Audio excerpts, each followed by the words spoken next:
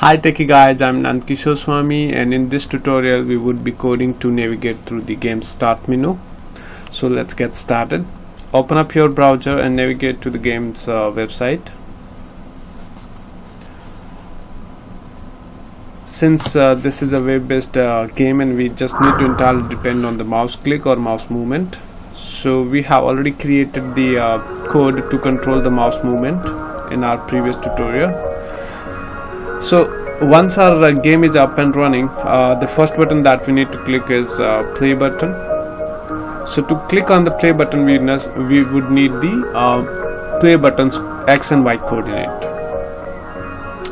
So you can run your existing code to get the current coordinate and mouse over on the play button and go back to your run code and just type get codes. So that will help us to get the mouse current coordinate. Once you hit enter, so here we have the current coordinate, which is for play button.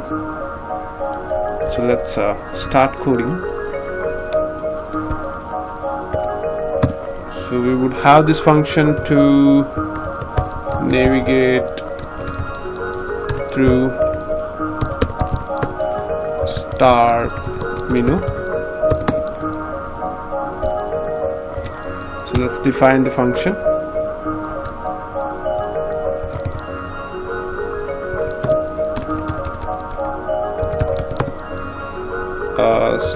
Start game, and the first thing that we need to do is move our mouse cursor on the play button, and the second thing we need to click on it. So to move, we already have a function which is this one, mouse pause. So let's click on play button. So this will click on the play button, and the function that we need to use is mouse pos, and the code argument or the parameter that we need to send is a tuple type. So have one more parenthesis and just pass your X and Y coordinate, which is 59 and 415. Close first your tuple and the second your mouse pause function parenthesis. So once our mouse is moved there, we will click on it. So that would be a left click, and we have already created this function here on the mouse control section. So that's left click. So once we left click on the play button, we should wait until it navigates to the next page. So to wait, we need to use time dot sleep and just wait for a second or 1 second. So similarly, we would need the coordinate for other buttons, and we'll just pass through the X and Y coordinate to click on those buttons. So let's click on the first button, and the second button comes in to click on continue. So simply again go back to your code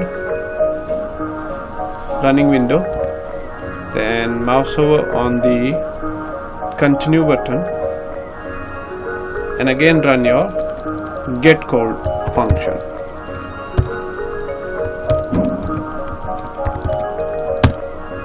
So this is the coordinate for the next button, which is continue.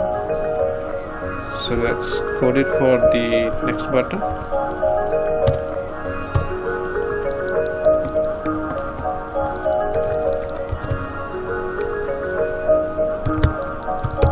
continue, and the coordinates are 449,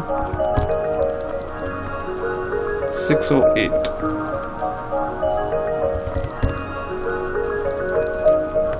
Let's click on the continue, and the next button is either we can click on continue or skip. So let's click on the skip button. So again, go back to your code running window, mouse over on the skip button, and just use the same code to get coordinate. Hit enter.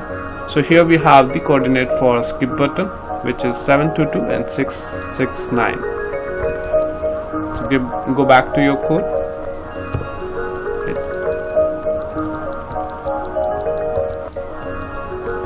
and pass on your x and y coordinate, which is 722 669. So once we click on the skip button, let's see what next we get. So the next one is again to click on the continue button. So similarly, repeat the same thing, mouse over on continue and get code, which is 455 and 592. So code it for the same.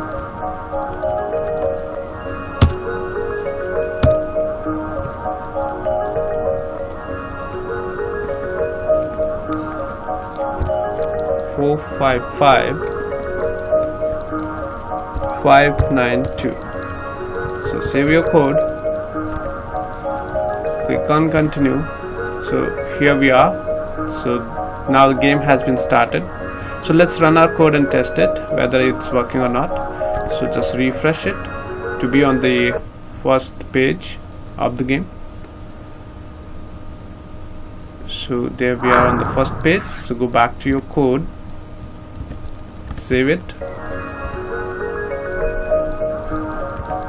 and run it.